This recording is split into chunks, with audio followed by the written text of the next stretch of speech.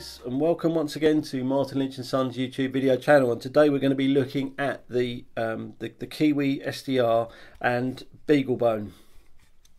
And what is this? Well, this is actually a network attached SDR solution.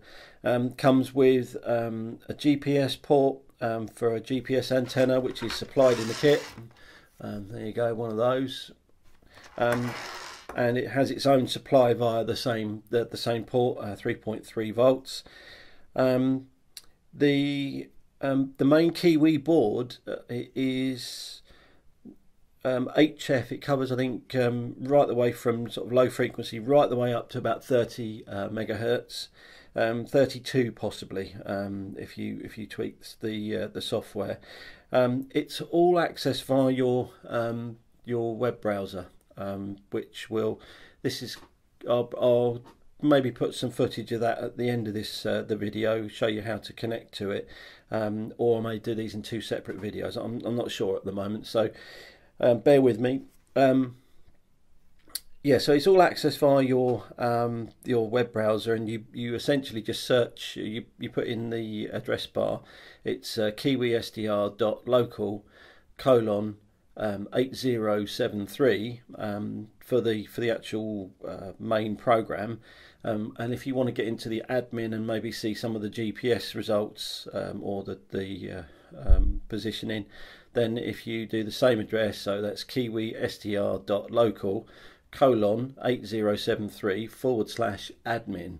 That will then take you to the admin page where you can do some setup. You can apply passwords and stuff like that to the web access to this. And this brings me on actually to the best thing about these. This is a kind of a community project, and from what I can see so far is that when you get one of these, you can actually share access to it, and I believe you can have up to 4 users per device. So all around the world there are these little boxes, and you're able to get access to them via, if you want to do that, you need to open a port up to the internet, and then obviously assign to this address, so that kind of means then that people can so jump on your thing. You can have up to 4 users. I think there is a bit of a reduced bandwidth per user the more you get on, but that's neither here nor there. It's just great fun. It's a really interesting little project. As I say, you've got the basics. You've actually got like the Ethernet port.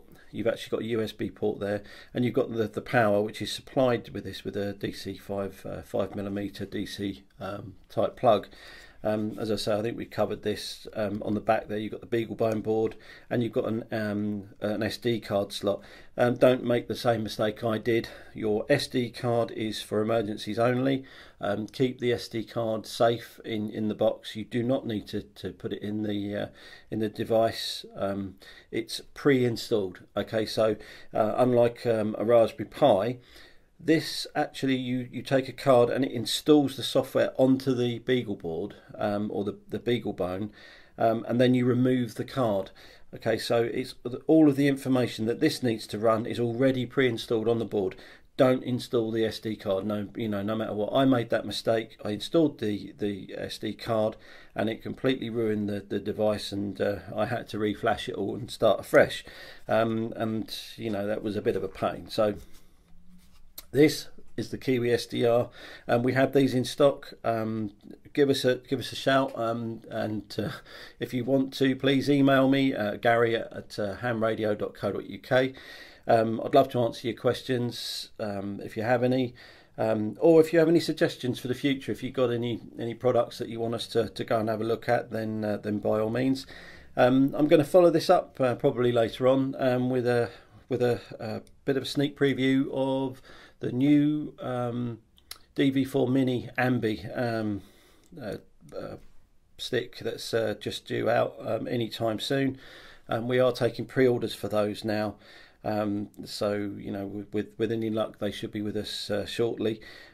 Please, as I say, email me at gary@hamradio.co.uk, or you can leave comments. It's entirely up to you. Brilliant. Anyway, thanks for listening, and I'll try and follow this up with some actual footage of the software running. Thanks for watching.